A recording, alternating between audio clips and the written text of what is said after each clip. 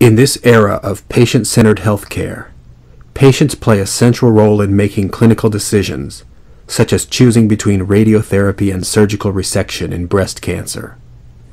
However, unless patients have relevant information, they might select inappropriate treatments.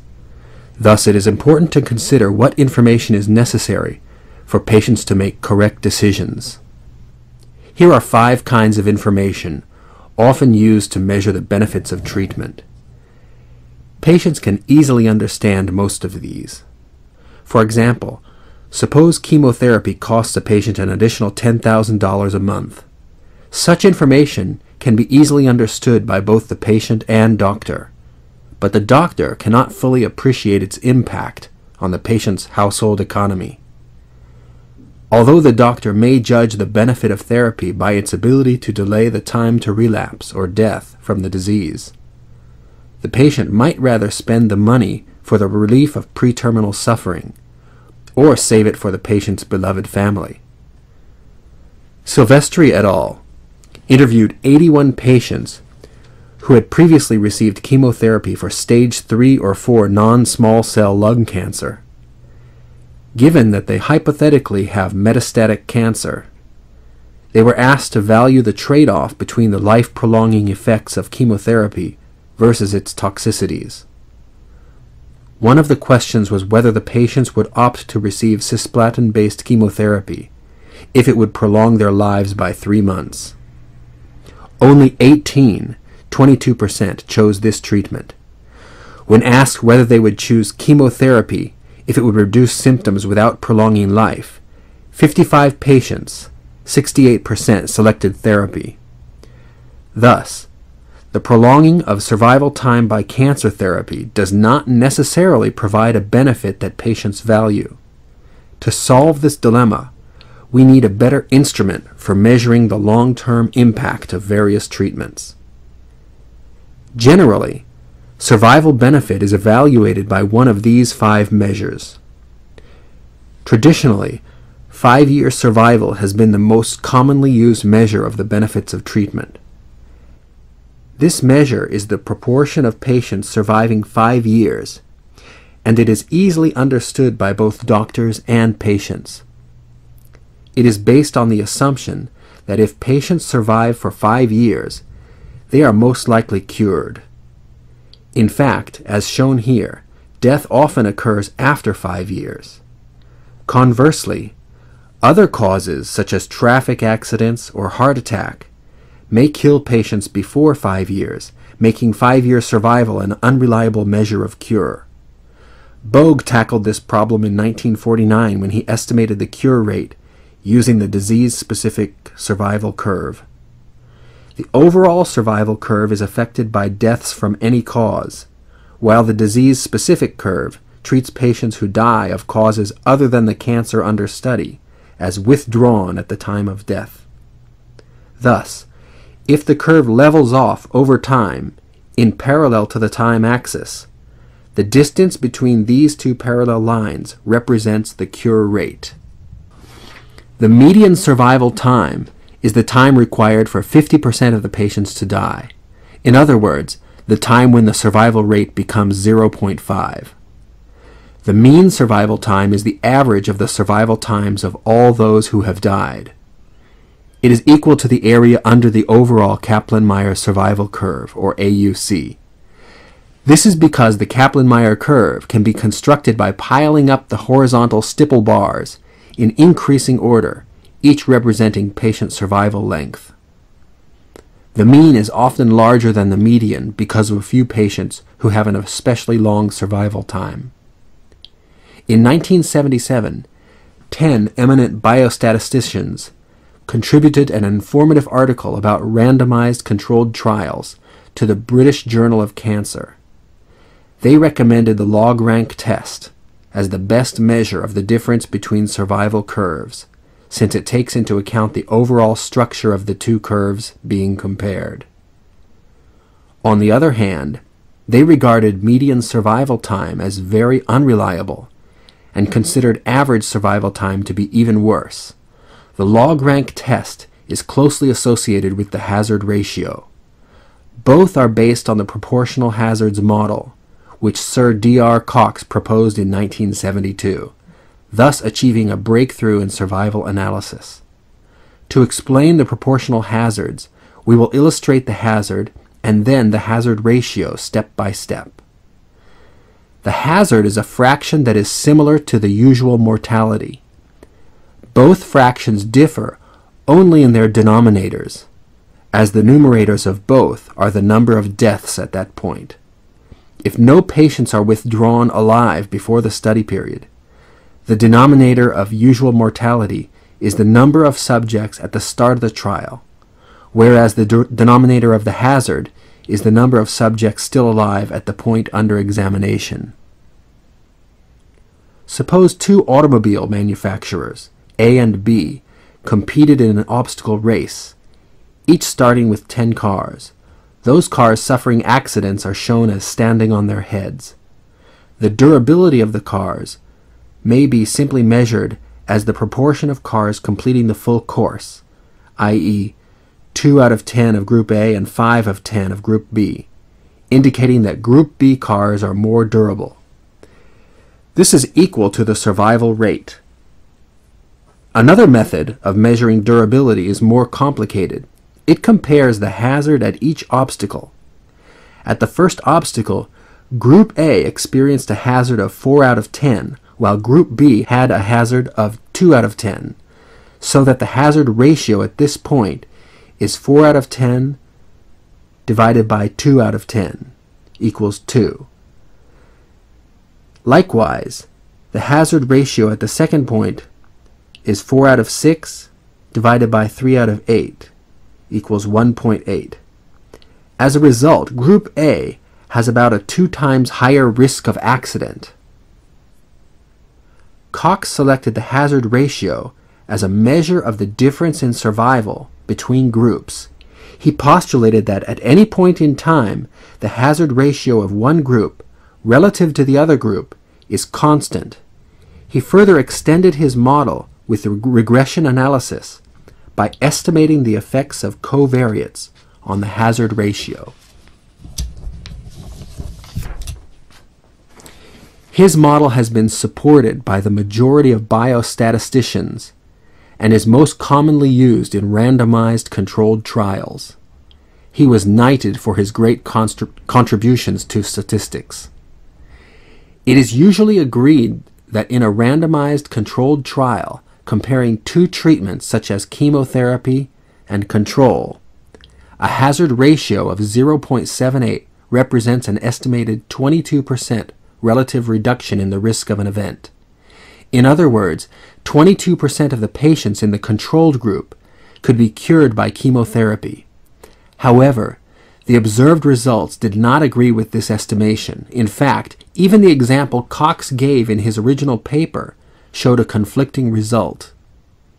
His example was drawn from the randomized controlled trial published by Freirich et al. From 1959 to 1960.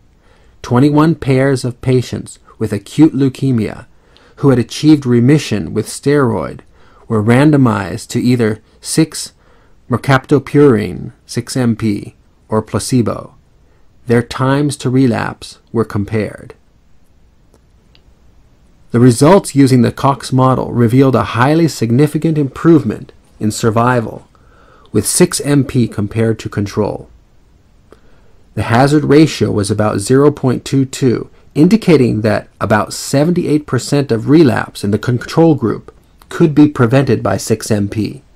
However, longer-term observation revealed that almost all patients treated with 6-MP eventually died from relapse. Clearly, a hazard ratio significantly lower than 1 is not always associated with an increased cure rate. This fact is confirmed by sequential changes in the pattern of overall survival curves. In this slide, a total of 10 survival curves are plotted for patients with acute lymphoblastic leukemia who had been treated in different years and by different chemotherapeutic regimens. Before 1960, as shown in the left panel, the survival curves shifted rightwards with time, but all curves fell nearly to zero, indicating that death is delayed but not prevented by chemotherapy, even with 6-MP. By contrast, after 1961, the tails of the curves shifted progressively upwards with time, in parallel to the time axis. This upward movement shows that the cure rate had increased, very likely due to the progress in combination chemotherapy, including vinca alkaloid, etc. In 1949, 23 years before publication of the Cox model, Professor Jack Boag proposed a parametric model with a cured fraction. In order to more accurately estimate the proportion of patients cured, he incorporated the cure rate into his model as the principal parameter. He assumed that a fraction C of patients are cured of the disease. He further assumed that log failure times of uncured patients follow a normal distribution with mean m and variance S2, S squared, unless they succumb to other causes. In the era when computers were not available, he estimated the value of these three parameters for several cancers, such as uterine and breast cancers, using the maximum likelihood method. This required him to perform thousands of computations using three instruments: a pencil, a pad of paper, and a slide rule. Boag was neither a doctor nor statistician, but a radiation physicist. Nevertheless, he knew very well what information patients would like to know. When diagnosed with cancer, patients often ask, "How great is my chance of being cured?" If the patients are told that the disease is difficult to cure, the common question they ask is, "How long will I survive if I'm not cured?" The answers to these two questions are found in the two parameters of the Boag model. The cure rate is of particular importance, since whether cure is achieved or not makes a great difference in both the patient's quality of life and their survival benefits. If cured, patients are saved from physical and mental suffering caused by the disease and could gain additional decades of life. For cured children, the average gain may exceed 50 years. We applied the Boag model to the Frelich 6-MP data. The results showed that the hypothesis that the cure rate C did not differ between the 6-MP and control groups could not be rejected. Thus, 6-MP is unlikely to cure the disease. However, there is a highly significant difference in failure time. 6-MP increases time to relapse by a factor of 4, or from a median of 6 weeks to 25 weeks. If the time axis is transformed into a logarithmic scale, the mechanism by which 6-MP improved survival becomes clearer. It causes a nearly parallel shift of its survival curve to the right, i.e., it prolongs the median failure time but does not increase the cure rate. The curative and palliative treatments exhibit two different patterns of survival curve, and both can be reproduced by the Boag model. Here is another example of RCT in which the Cox and Boag models gave opposite results. Using data gathered from 1989 to 1993, the Dutch gastric cancer group compared the results of limited lymph node dissection, D1, with more extensive dissection, D2, in a total of 711 patients with gastric adenocarcinoma who underwent curative resection. The operations were performed under the guidance of a Japanese specialist. The results showed that D2 dissection was significantly associated with increased hospital mortality, high morbidity, and longer hospital stays. But there was no significant difference in 5-year survival or hazard between the two groups.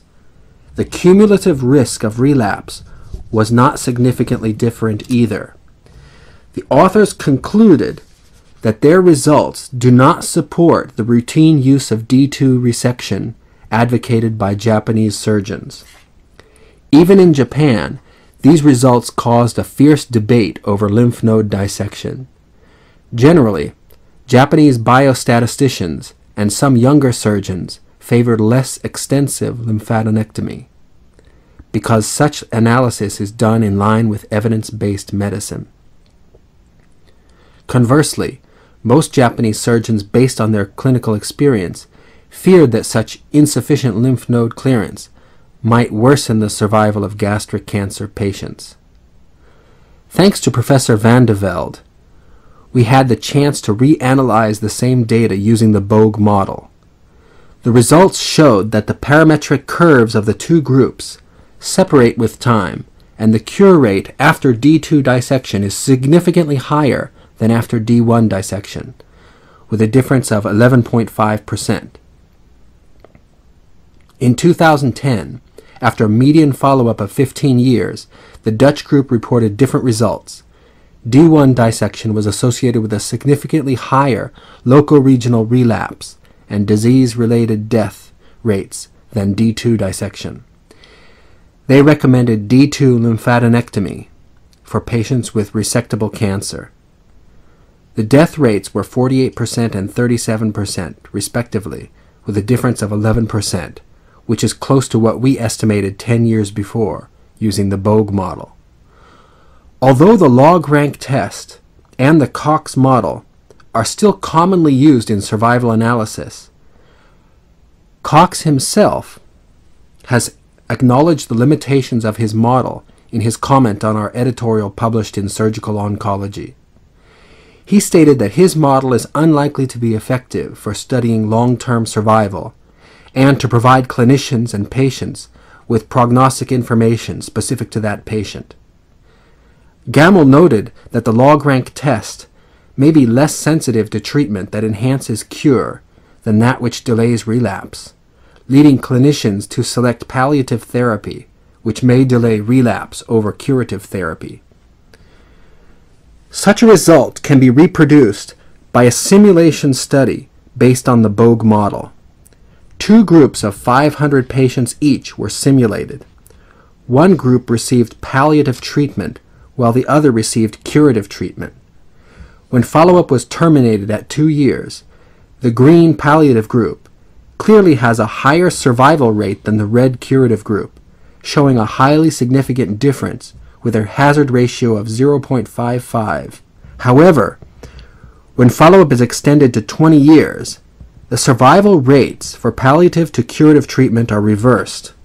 There is no significant difference between them using the conventional analysis. Thus, if the RCT ends with limited follow-up, the less effective treatment may be favored and given to many patients, benefiting only pharmaceutical companies. There is a Japanese video game in which monsters are knocked down before they hide. Here is a blue monster successfully killed and a red monster reviving from a swoon. Such monsters may be compared to cancers treated by curative versus palliative treatments.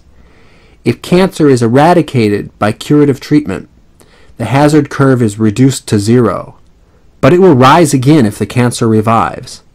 Suppose the hazard curve is unimodal. Its peak is moved to the right by the palliative treatment, and the hazard curve of the palliative treatment usually intersects the control hazard curve. As a result, the hazard ratio changes with follow-up time, and the proportional hazards assumption will not hold. According to Kay, the hazard ratio is not only difficult to explain, but its use and interpretation confuse both statisticians and non-statisticians. Friedemann is also opposed to the use of the hazard model in RCT. It must be borne in mind, however, that the Boag model also suffers from certain limitations. For example, to estimate the cure rate, a large number of patients must be followed up for a prolonged period of time. Although Boag did not estimate the effects of prognostic covariates on survival, Gamel extended the Boag model to regression analysis so that effects on survival of treatment, demographic data, pathological and laboratory findings, and other parameters can be evaluated. Admittedly, elderly and high-risk patients may die from other causes earlier than predicted from the disease-specific survival curve. To solve this difficulty, the overall survival rate, or OA, is estimated by combining the Boag model with survival data from the sex and age-matched general population. The mean survival time is then calculated as the area under the overall survival curve, or AUC. These circles represent 50 groups of gastric cancer patients who underwent operations in Cancer Institute Hospital, Tokyo, and were followed up for 30 to 50 years. They were classified into groups by such factors as age, sex, and operative and pathological findings. The mean survival was predicted for each group and compared with the observed values. Although the predicted values are slightly biased toward overestimation, they are closely correlated with the observed values. Note that such mean survivals are obtained by extrapolation of the disease-specific survival curve. In the right panel of this slide, the overall survival curves are predicted at 5 years for different age groups of gastric cancer patients using both the Boag model and the competing independent risk model. These were then compared with the observed curves. Although in the left panel, additional data were required to predict the overall survival curves using the Cox model, the curves predicted by the Boag model were more closely correlated with the observed data. It is important to note that predicting events beyond observed data has long served many branches of sciences. An excellent example is meteorology, where great success has been achieved in predicting the courses of hurricanes. If the follow-up time and the number of patients are sufficient, extrapolation beyond the available data may be justified. This slide shows the failure time distribution of gastric cancer patients operated on in Cancer Institute Hospital, Tokyo, from 1946 to 1966. The red curves represent log-normal distribution fitted to the data. The red curves represent log-normal distribution fitted to the data. Some biostatisticians suspect that failure times Z follow other distributions such as Weibull or gamma. The log-normal hazard curve differs from the latter in that the hazard begins at 0, rises to the peak, and then gradually declines. Such a unimodal pattern is only seen in log-normal and log-logistic curves. Since imminently fatal cases are not enrolled in the trial, it is unlikely that death occurs at time 0 with hazard greater than 0. Survival analysis almost always involves some assumption or model. The results of the analysis may differ widely depending on what model is used, even though the analysis is in line with evidence-based medicine. If the Boag model had been used rather than the Cox model, which fails to distinguish between curative and palliative treatments, cancer patients might have been treated by more effective methods. The validity and usefulness of the model should not be checked by biostatisticians alone. Patients and clinicians also should participate in the assessment of the model.